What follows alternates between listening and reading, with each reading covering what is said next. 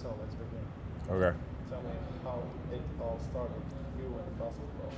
Me in basketball, it started when I came home one day and I had told my mom that my knees were hurting after a baseball game, and she said, well, you know, I play basketball, so why don't you try that? And 2 days later I tried it, and here I am now. So how old were you?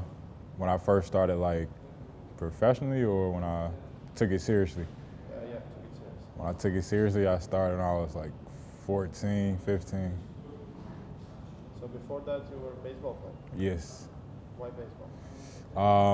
Where I grew up at is really big in America. In southern states, baseball is like the #1 sport. So I grew up watching it all the time, and I just fell in love with it, but I got too tall, I felt, and my mom told me to try something else, and it worked out. You had any brothers and sisters?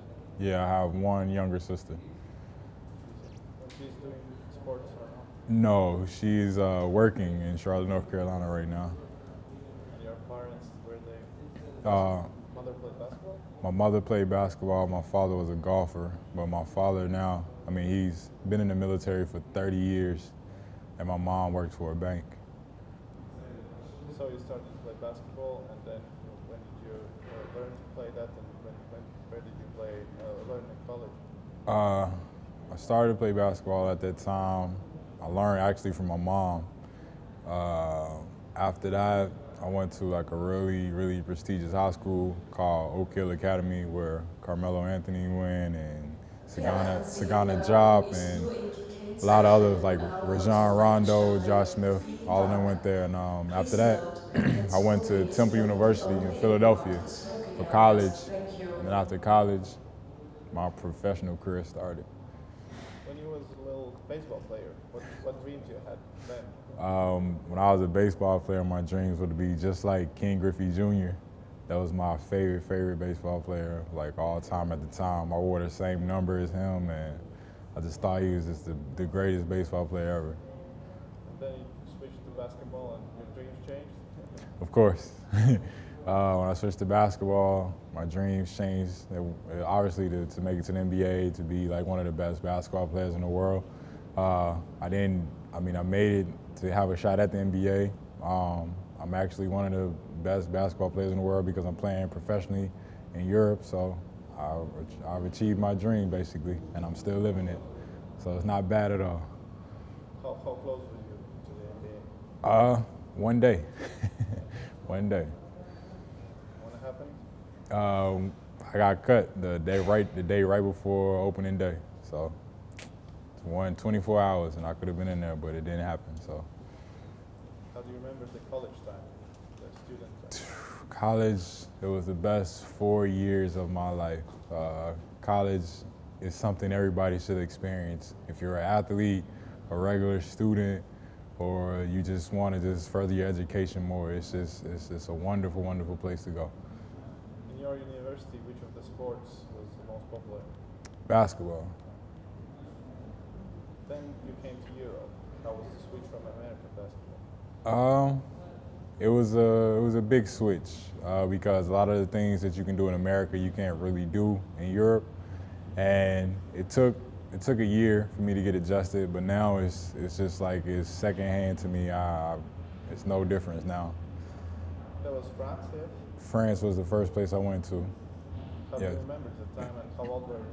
I was 23 when I went to France, and it was a great experience because in high school I took French lessons, like in school, for 2 years, and then lo and behold I go to France for my first European experience, so I could speak the language, I could get around with the locals, I could navigate myself, and I was learning basketball easier because I could talk with the domestic players as well, and it helped out greatly. So tell us, where have you played? France? Played in France for 3 years. After France, I went to Turkey. After Turkey, I went to Italy, and then now I'm in beautiful Riga, Latvia. So how languages do you speak? How long? No, how languages do you speak? I speak French, I speak Italian, and I speak a little bit of Turkish. How do Latvian? My Latvian is lobby. How do you think which was the best season for you? Those years in Europe. My best season, I would have to say all of them, because each season I learned something new about myself.